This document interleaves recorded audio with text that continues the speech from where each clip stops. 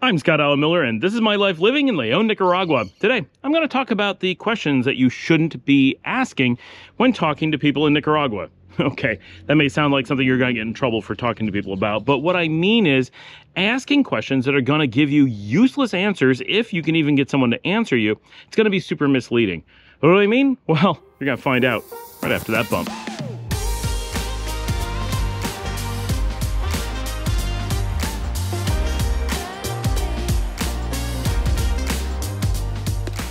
As someone who does a channel doing a lot of relocation, you can imagine that I get a lot of different questions from people about things in Nicaragua to help them build up information before they're looking to move. And a lot of times these are really good questions and they're super useful. And even when they're bad questions, often they come from a good place. It's just they're not going to provide the information that someone wants to know. So I'm going to give some examples. And the first one I'm going to lead off with is people will often ask me, how much does it cost to rent a 2 or 3 bedroom house in the city that you're in?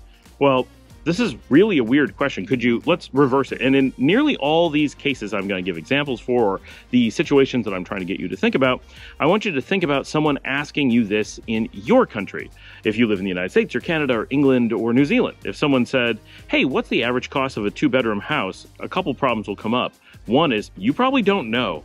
2 is that's a big area. Even if they ask you about a city, what does an average mean to anybody, right? Like, do you take every single 2-bedroom house in the city and find an average of that? Do you look for the mean or the median? There's just way too much to know. Even if you get narrowed down to a suburb or a neighborhood, it's pretty hard to come up with an average. You might, maybe in a really, really small area, be able to come up with a indicative median 2-bedroom, certain style, and kind of get an idea of price. But I dare you to try this experiment in any large area with such a general question. But I get asked this a lot. What is the rent? What is the cost of buying? Sometimes in the whole country, sometimes in a whole city, never in a small area, and never with additional information. Sometimes bedrooms, but that's about it. And this is super problematic because if you are a Nicaraguan and you are asking what the average cost to buy of a 2-bedroom here in, say, the Leon area, the average is probably something like $12,000 or maybe lower. And that's because the average the median house is going to be some combination of a shack or in a very poor barrio, outskirts of the city. If you watch my walkarounds of places like Tomas Borges, like that area is relatively indicative of what the average might be like, because there's large swaths of very poor housing, and lots of houses have been handed down for generation after generation, and they only paid $2,000 or $3,000 for them initially.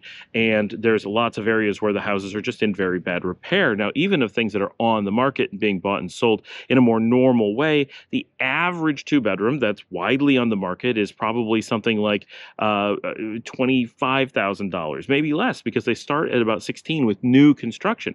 You say, wow, these are amazing numbers. I just want to go out and buy a house. And that could make sense for you.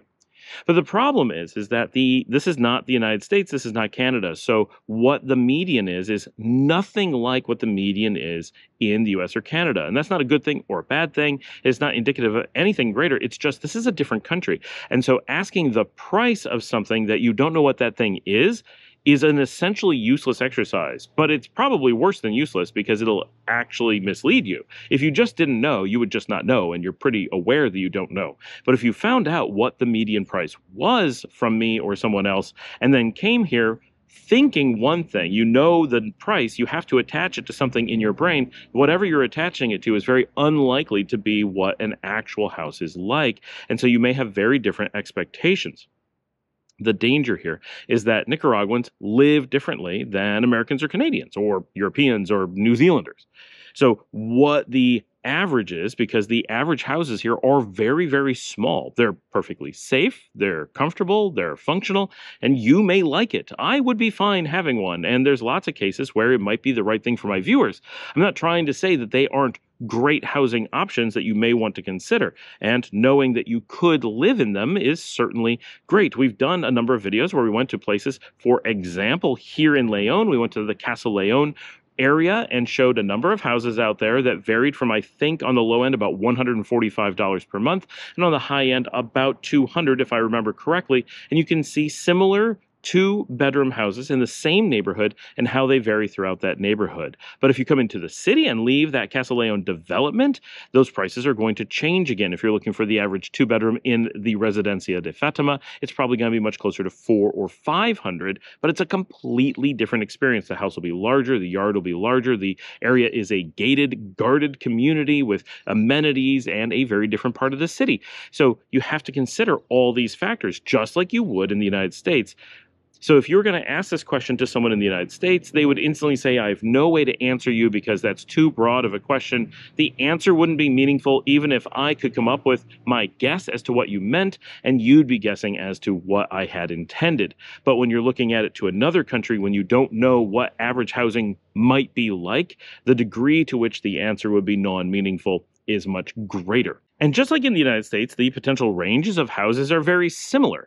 In the middle of the city or in the suburbs, you may find tiny two-bedrooms that are only like 40 square meters. But in other areas, you may find things that are in the thousands of square meters. For real, the size differences are crazy, and the amenities that they come with are totally different. One is dirt floor, quite literally, and the other might be marble everywhere. We're just like the United States, that we have a complete range of different houses. But expats or potential expats who are looking at moving into Nicaragua come with a different, generally, just naturally, this is not good or bad, it is just how it is, you're extremely likely to come with a lot of mental baggage about what houses are expected to be like. When someone says, oh, I got a house on the beach, you might be picturing nothing at all because you just don't know. And that's great. You might be picturing a house on the beach in Cancun, or a place on the beach in Mobile, Alabama, or maybe a place in Northern California. Everyone has their own picture of what a house on the beach might be like. And then when you get here, chances are those houses on the beach are going to be wildly different. Both the house, the beach, everything about it. And so trying to come up with a cost for what is going to be a good value for you is going to be very difficult until you're physically here and see what places are like. It's a very difficult thing, and I understand the desire to find out the cost, especially if someone who just wants to know what rentals are going to be. How much is it going to cost me to rent something in the city? I just don't know. I have no way to tell you because I don't know what your expectation is of a rental. And I get people who come in and they're love renting a normal Nicaraguan home, and they just want a place that's furnished, and they're happy with standard Nicaraguan living, but a short-term rental with furniture. And then I can give you a really good answer. Well, you might find something as cheap as $350.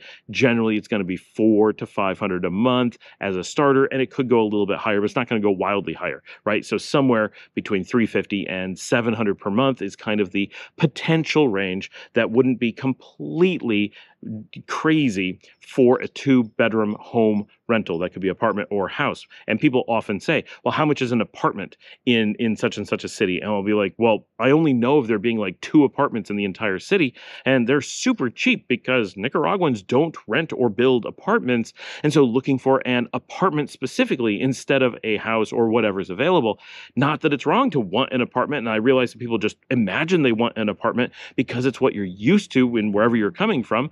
Then that's just what you say because it's what you're used to saying. If I moved, well, I did when I moved from New York to Texas. I didn't go, how much does it cost to get a home? I said, what does it cost to get an apartment? Because obviously I know in Dallas there's going to be apartment buildings everywhere. And there was one across the street from my office. So we just rented there sight unseen and was able to walk over. I sent over my manager and had him just look around real quickly and say, yep, it's a safe, nice apartment. Go ahead and rent this. And that's what I did. As I knew it was going to be safe, he checked it for me. And beyond that, it was just an American apartment. No worries, right? I knew exactly what to expect. And when I got there, it was exactly as I expected. And everything was fine. If you did the same thing here to Nicaragua, it wouldn't work. You come to Leon and you say, I want to get an apartment. Well, I know one apartment building that's kind of nice. It's completely full. It's not available. I know another apartment building that does typically have 1 or 2 units available. And they're just 1 bedroom, unfurnished. They're meant for people who are 1 step above student housing, which typically you can't cook. Those are like studios with no kitchens. They're basically a tiny room with a bed and electric and a sink and a bathroom, right? A shower, but they won't have a place for you to cook. Sometimes they have outdoor cooking. Sometimes they just expect you to go out to restaurants or whatever. So those typically are really cheap. They could be as low as like $50, $60 a month, but more typically like 70 or 80. And then these small apartments are only like $120 a month. And then wow, that sounds great. That's so cheap. I'm so excited to get into this 1-bedroom apartment. And then you get in and realize that it may be okay for you, but very easily it will be quite disappointing Because at $120, there's only so much that even in here in Nicaragua that someone has to work with. And those apartments are meant for people transitioning from student housing before they have enough to get a house, but they're living in a place where they don't have family to live with or whatever. And so being that as an expat moving into the country, now, if you are destitute and you are trying to figure out how you can survive on a really minimum budget, then absolutely taking the time to consider really low cost living the same way that a Nicaraguan would makes total sense, and it's great that those options exist. But if you're coming down as an expat who's looking at upgrading your life and you're able to survive just fine in the US or Canada, just things are lean, but you'd like your money to go farther, or you're trying to create a budget, getting that same information would be utterly misleading and useless. Knowing that there are apartments that are cheaper than any apartment available in the United States, that's great, but that you may not want to live in them because there is a level of housing market here in Nicaragua that doesn't exist in the US and Canada. And maybe that's the takeaway. In the US and Canada, there is within reason, a minimum to the market. There is a low end on the market that you don't have to really worry about falling below. Yes, there's some terrible houses. You know when you get into really bad neighborhoods that you could be looking at really terrible houses. But generally, when you're looking at apartment rentals within the city, you know they're going to be within a certain range. Even the worst ones are only so bad, but they may be in really dangerous neighborhoods. Whereas here in Nicaragua, you're unlikely to find a dangerous neighborhood, but the actual quality of the house could be not necessarily. Some are great, but some are really bad, and you may not be prepared for how bad it could be, and you have to gauge all that in. So what's the point of this? The point is often we're asking things in reverse. We're asking for a number that nobody could really give you. And I'll give you another example. Recently, Victoria asked the question of how much do you need to live for a family of 4 moving to Nicaragua? And we tried to answer that, but it's extremely difficult because we have no idea what their lifestyle expectations are. Could a family of 4 survive on below $1,000 a month? Yes, I think they could if you're willing to live like a Nicaraguan who was failing, right? That is an income level for 4 people that would be considered nearly impossible to survive here. You could pull it off, but it would be extremely difficult for 4 people to live with no additional support. Now, typically, Nicaraguan families who are living at $1,000 for a family of 4 also have their housing provided by family, or they have traditional housing that has been theirs for generations. They don't have any housing cost, maybe the odd repair here and there, but places typically are made of stone or brick or materials that don't cost very much to repair and require very few repairs.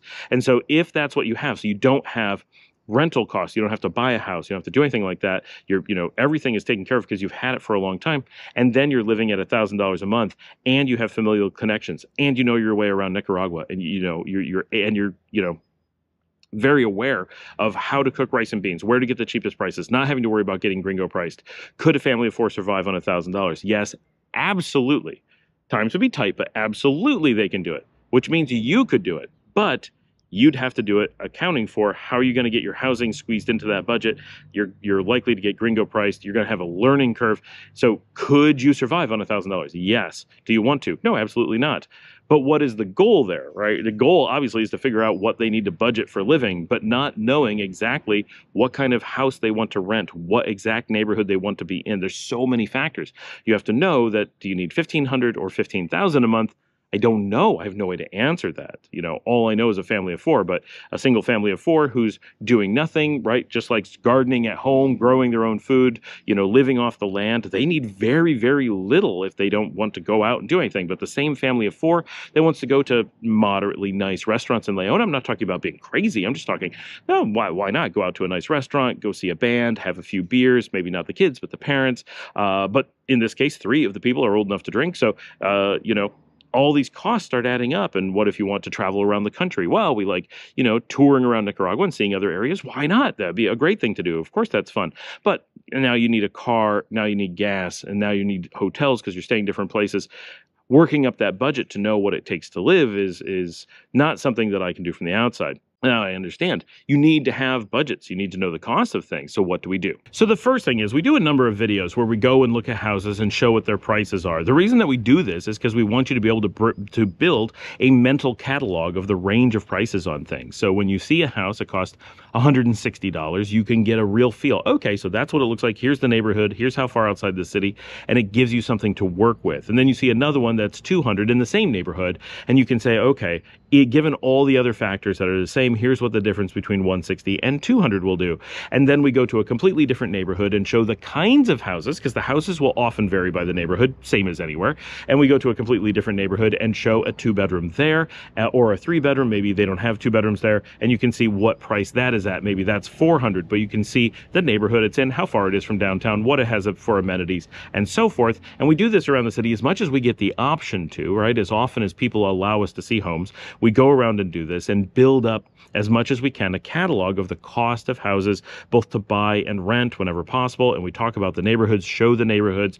And I know it takes a lot of time to watch those things, but if you don't watch all those videos, there's no way to really explain what the different neighborhoods are like and compare them. And of course, if someone said, hey, can you compare and contrast Castileone with the Residencia Fatima so that we understand from my point of view what might be different about them? Sure, I can talk about time traveling into the middle of the city, what they have accessible to them outside of the city, crime rates in the neighborhood, public transportation availability, what the neighbors are going to be like, who's the expected audience who is likely to live in those neighborhoods, those kinds of things, how far it is from a grocery store, what kind of shopping they're expecting to do, right? All those ideas we can build up in very specific circumstances, but doing it on a broad, like, what do Americans like to do, right?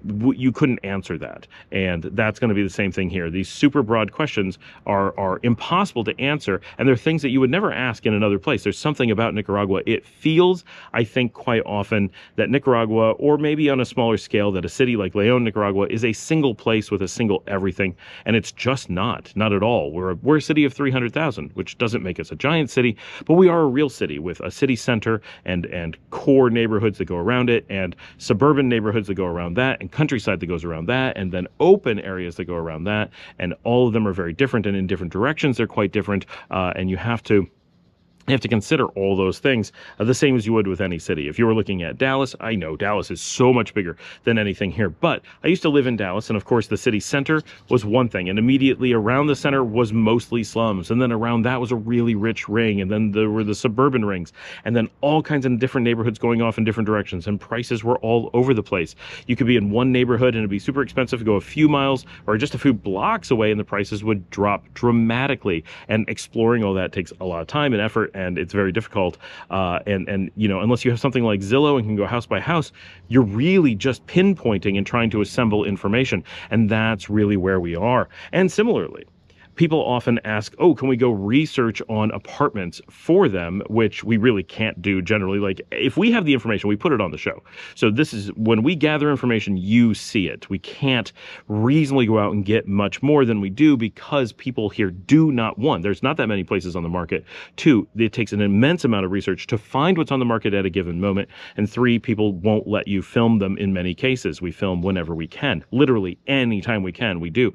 And with all that, places are very unique. There aren't these developments. So every house in the country is super different. So even if you knew, now if you're in a development like Castileone, you have a really good idea of what the neighbors are going to be like, because they all started from the same developer and they have set starting prices. So you can build up some knowledge from that. But in most of the city and in most of the country, we have the problem that houses and neighborhoods are unique. They're not like in much of the United States. Certainly parts of the U.S. are like this, parts of Canada are like this, but in the US and Canada, you have a tendency that houses in a neighborhood are relatively similar to ones that are next to them or nearby. You don't have huge variations in the same neighborhood, because we tend to segregate by wealth and style and age by neighborhood, and often by race as well. So when you're in the United States, you have the idea that you're in a white neighborhood, a black neighborhood, a Hispanic neighborhood, a rich neighborhood, a poor neighborhood, a gentrifying neighborhood, and so forth. And some neighborhoods are like retirement communities. Here in Nicaragua, as is in most of the world, there's none of that. People do not have racial communities. For sure, there's nothing like that here. There is not neighborhoods by age, because housing is multi-generational. You have old and young in the same house. You have often families stay in the same neighborhoods. So if there's elderly parents, they are likely to have kids or grandkids nearby if they don't live in the same house.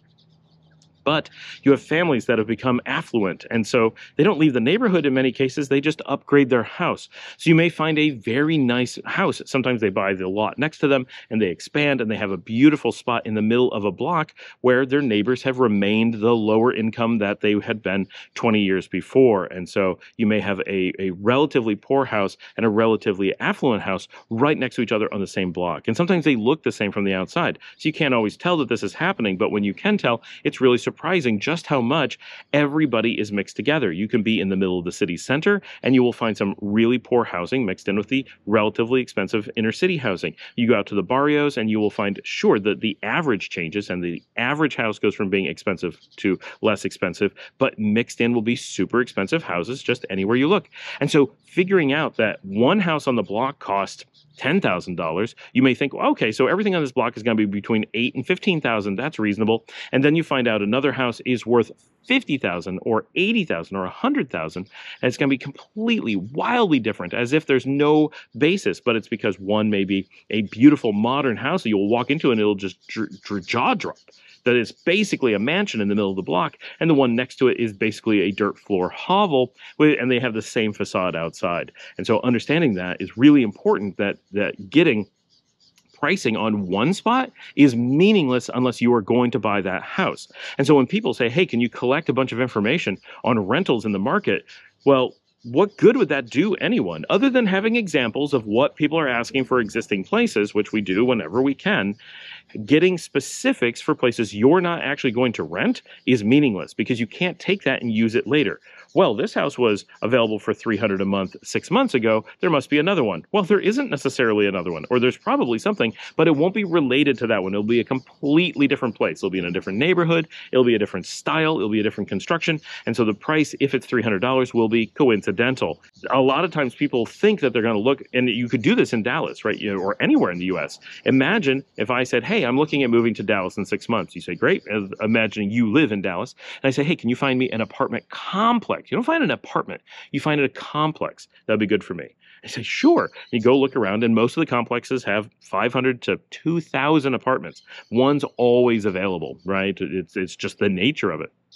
So I look around, and so, for example, in Dallas, I love the area of Austin Ranch on the north side of the city. You go into Austin Ranch, and you find at least 3 massive developments. All of them have thousands of units. They're all roughly the same cost. They're all relatively similar style. They vary a bit. All in a really tight area where you can see each other across the street, and so you can go into that region and say, okay, I want to be in this apartment complex, and the chances that you can't get into that specific apartment complex is super low. And if you can't get into that one, you can get into one that's nearly identical, basically across the street. The chances that you can't pick the area and apartment ahead of time is basically zero, but you don't know which unit you're going to get, but you don't care because they're all the same. But here in Nicaragua, there's almost, for all intents and purposes, there is nothing like that. Neither the houses are cookie cutter, nor the apartments exist like that. So if you're looking for things, when you find one house, if it's something you like, if you don't take it, you're starting over. So the idea of looking ahead of time is totally meaningless. And it took a long time for me to figure out that that's why people were asking for these things. And then it would be like, well, okay, are you ready to take the apartment? And they're like, no, we're just looking. And you're like, what does that mean? But I realized that in the United States, that is what you would do, and it would be meaningful information that you could use later. But certainly here, it is not. So there's a certain amount of cultural context that's super important when you're looking or considering very broadly at moving to a place like Nicaragua. There's information that's concrete and useful. It's the lowest cost country in the region. Our housing is super affordable. Our food is quite affordable, but not the absolute cheapest, but quite affordable. And build it like, but it's #1 cheapest. So if you're any place you look, come up with a budget, this will match that for sure. But what are you going to get? What is it going to be like? That varies so much. And the same thing happens out on the beach. The kinds of places that you're going to find are generally places that are very difficult to describe. If you're not looking at a specific one, it's hard to understand what the options are going to be like. And of course, if you buy a spot, you can build anything you like. And people often ask, well, how much is it per square foot? But again, it's not something we can answer. Nothing works that way here. It's all manpower and labor, and it varies so much by the things that you do. And construction here is so wildly different from one house to another. We don't have concepts like construction by square foot like you have in the United States. In the US, construction typically is so predictable that they're able to price out within a reasonable amount by the square foot. And that's really handy. But it also means you're basically getting a cookie cutter lifestyle and everybody lives more or less the same. Construction styles are the same. And if you want a fancier house, it will also be a bigger house. But here you may have really fancy small houses, not fancy big houses. It's all over the place. And so concepts like prices per square foot or whatever simply don't exist. We don't think that way here. And it's very confusing to people who are coming into the country. But if you step back and say, why do I expect that these kinds of things to be meaningful? Why do I expect to be told this information? Often that will help, right? And it's not wrong to want to know this information. Of course, if it existed, we'd want to know and we'd want to share it with you and we would have posted it somewhere. But it doesn't exist for a reason. And often it's because we're picturing Nicaragua as either a copy of the US or as a much, much, much smaller place than it actually is, so that there is this standardization or the ability to know everything that's on a market. We just don't have that kind of information here. We don't have the systems online to do that. Just so many things are so different. And it definitely throws me off. As someone who's lived here for a long time and been involved here, for it's been a decade, I'm so used to anywhere in the world that I can't do those things, that I forget that in the United States we were able to, or at least to some degree. But when I moved to Spain or Italy or Greece or Romania, none of those places could I have done any of those things. They were all exactly the same as here in Nicaragua. But when I lived in Ukraine, we lived downtown, and so there were, repeating apartment buildings, block after block after block, and predictable prices because you were in the same neighborhood getting the same thing. There were tens of thousands of people all doing exactly the same thing. So you had a really predictable pricing. And when we lived in Panama, it was not quite that dramatic, but similar, that long stretch along the coast with relatively similar amenities in apartment buildings that went on and on and on for dozens of miles, if not hundreds of miles. And so when you put all that together, it's like, okay, you can have some predictability to pricing, but there is nothing like that in Nicaragua. That is the antithesis of the Nicaraguan experience. Now, that also makes Nicaragua very exciting and very vibrant. It's a really interesting part of life here, but it throws people off as to what questions can be asked, because what seems like a very obvious, useful question just doesn't work. So what should people be doing instead? What is the approach that makes sense here? Well, in many of these cases, it's simply flipping the question around. The idea of the information that people want is absolutely fantastic. Of course you need this information, and of course we want to be able to provide it. It's just there's certain types of approaches that we can't. Often there's information that you have that we're not being divulged, and that's really where it's difficult to answer things. If you're holding back information, likely it's information that we need to be able to answer in a way that will be meaningful to you. So for example, the person who's asking about housing, they may need to tell us what kind of house they're looking for, or wondering what they can get on a specific budget. One of those things would work much better. But for example, I need a house that is 3 bedrooms, it is completely enclosed, it is air conditioned. It would work for, give examples, I need a sewing room, I need an office, I need, to be in a neighborhood where I can walk to certain things. I want a traditional colonial house that's open in the middle. Whatever, right? That kind of explanation gives us something. Can we find a place like that? Does it even exist? What is it likely to be like? That's a starting point. Or my budget is X. I have $425 per month that I can comfortably spend on my rent. What would I be looking at as options for that? Where I need at least 2 bedrooms. I want to be air conditioned, or I want to be on a beach, whatever, something like that. Given the information that you have about your constraints will give us something to work from. Some idea of what you might expect or what you're able to afford would be good starting points. Very often, those are the kinds of things that were left very open-ended. Instead of saying, I have this amount, so what can I get? It's more of, what do houses cost, right? And that's just not, I have no idea how to convey that information. It's difficult enough saying, what can you get for $400? Because you could get a lot of different things. So every bit of additional constraint that you can provide will give us a lot more idea to be able to answer those questions. And when I say us, I mean all people anywhere in the world who are trying to help with relocation style questions, right? It doesn't mean me or my team or anything like that. This is just people who are in a space trying to describe to you the information that you need. Or in the case of Victoria's budget, finding out what kind of budget range you need for a place. It's not something you could spend any budget anywhere, right? Even in notoriously expensive San Juan del Sur, if you said, well, I've only got $1,200 a month, could I survive? Well, yes, you could survive. We could definitely find a way to do that, but there would be, some definite caveats. You'd have places where you'd have to give up on your lifestyle a little bit.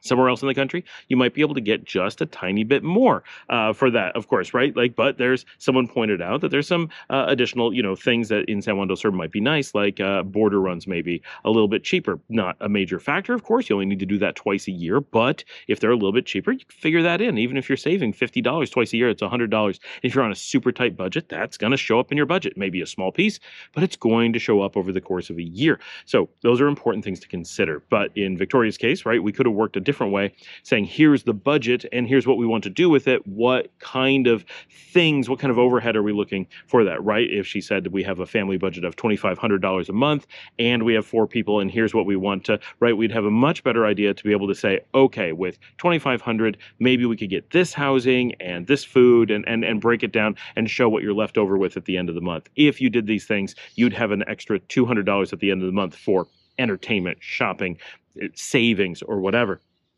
It's often working in reverse. It's common, right, to want to get lots of information and not divulge a whole bunch. That's normal, and you don't necessarily want to divulge your budgets publicly or whatever. I totally understand, but in many cases, there's just no way to answer questions in a meaningful way without doing so. Imagine going to a real estate agent, and don't do that here, right? Watch my videos, obviously, just don't do that. But if you went to a real estate agent and said, "What do houses cost?" They'd be like, what? Right? It's too general. They have nowhere to start. They could be, well, the cheapest one I've ever seen and the most expensive one you've ever seen. But that information won't help you, right? You need to know what is going to be available in your price range or within the style or within the area that you want. And that also very important here, right? The areas. So the person who asked the question recently about what is the cheapest city in the country, this was a good question in a good way, right? We were able to answer it in such a way because the only question was relative costs between different cities in the country. And that works pretty well because, there is an average overall cost of living in, say, Leon versus Matagalpa. And we can compare those on a really grand scale, right? Groceries are typically 1% higher, or housing is typically 5% cheaper, but this much farther from Managua, buses are going to cost this much more, and so forth. There's specific things that generally apply to cost of living.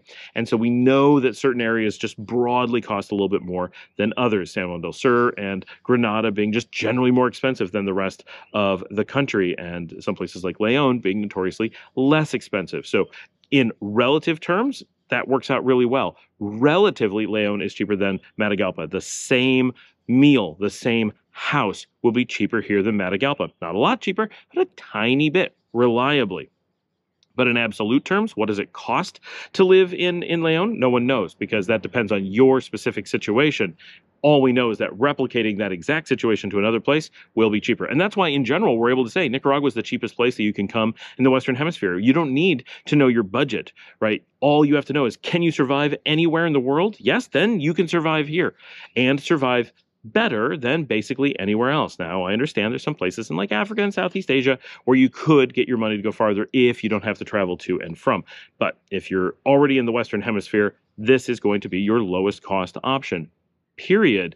And so some of those things, like what is my cheapest city? Leon in Nicaragua. Like, you can build up useful information that way and know you're just going to get your best bang for the buck. Nicaragua will beat anybody, bang for the buck. Leon will beat any city in Nicaragua, bang for the buck.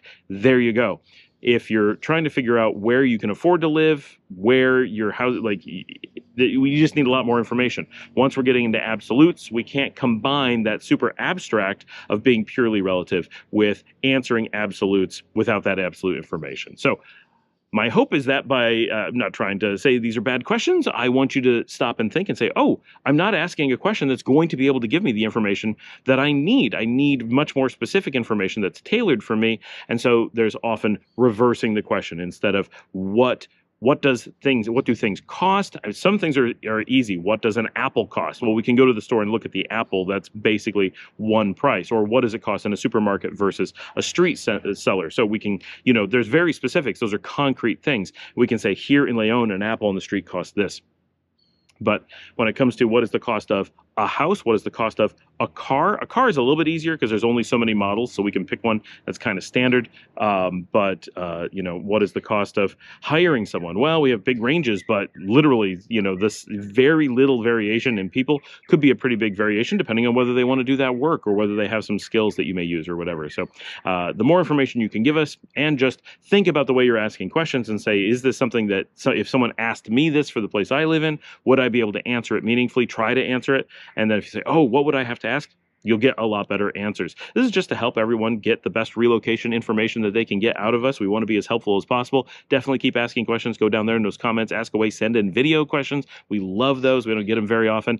And as always, like, subscribe if you'd like to support the channel. You can buy me a coffee at buymeacoffee.com/Scott Alan Miller. And I'll see all of you tomorrow.